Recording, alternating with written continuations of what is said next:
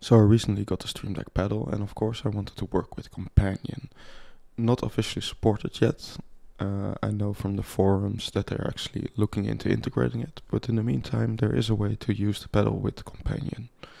So first what we need to do is go to the store, the Stream Deck store, and search for Companion, and then install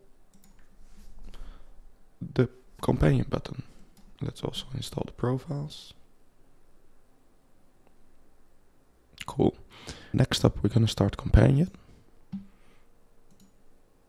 And let's create just a simple button. And a second button.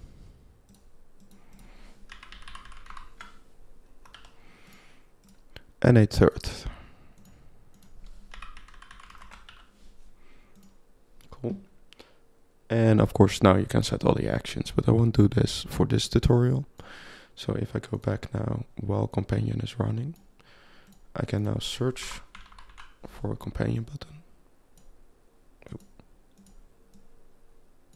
and add the button.